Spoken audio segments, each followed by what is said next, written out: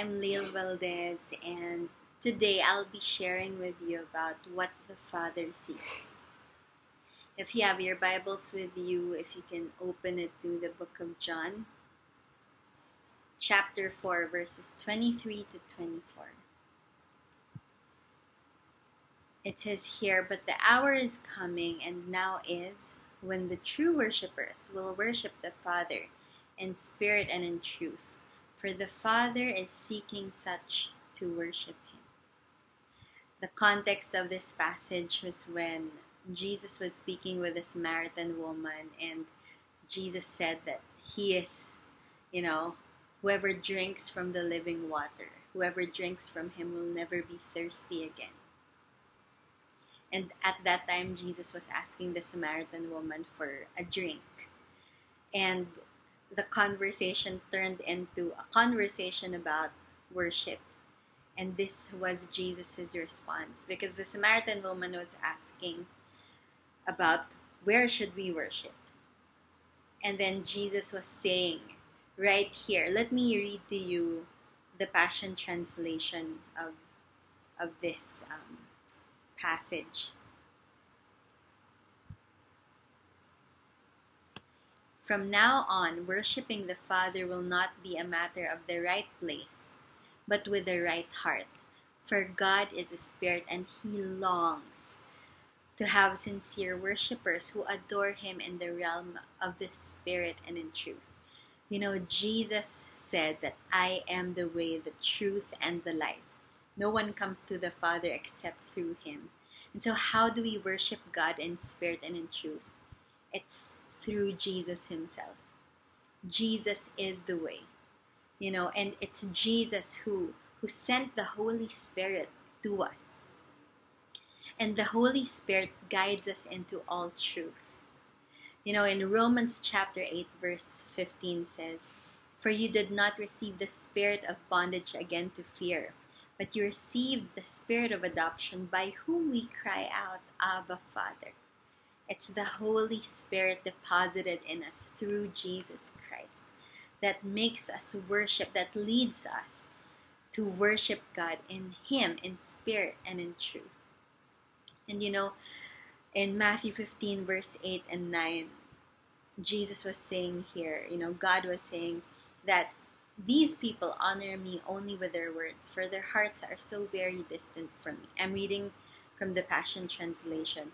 "They pretend to worship me, but their worship is nothing more than the empty traditions of men." That's why the Father has been seeking true worshipers. And, let me tell you, there's this really beautiful passage. It's found in the book of Samuel 13, verse 12, about God seeking. And He found David. It says here, "The Lord has sought for Himself a man after His own heart." The Father has been seeking worshipers, and we have always been, seeking something to worship. And it's kind of second nature to us to worship something. Pag pumunta tayo sa isang magandang lugar, di ba? Oh my gosh, it's so beautiful, di ba? Ganun yung reaction natin. And you know what? When we see Jesus, just how beautiful He is, He's given His very life for all of us. And worship is just our response. It's a just response to Him. And that's exactly what the Father seeks. The Father is glorifying the Son, and the Son glorifies the Father as well. The Holy Spirit reveals to us more of the Father and the Son.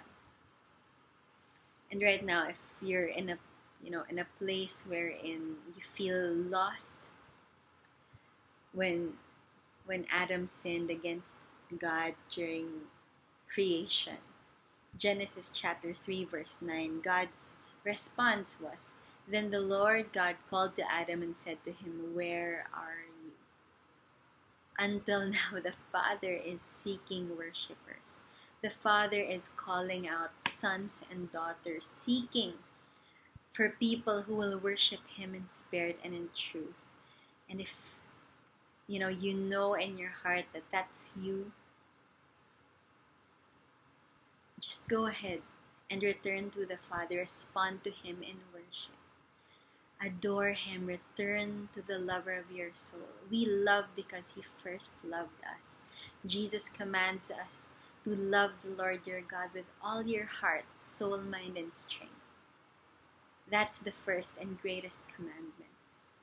So right now, let's just love on the Lord. Let's just go back to our first love, the lover of our souls, and respond in worship, and worship Him in spirit and in truth.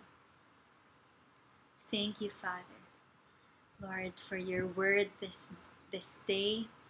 And Father, we just allow your word to be planted in our hearts, Lord. May we remind ourselves, Lord, that you are seeking after us, sons and daughters, worshipers, true worshipers who will worship you in spirit and in truth.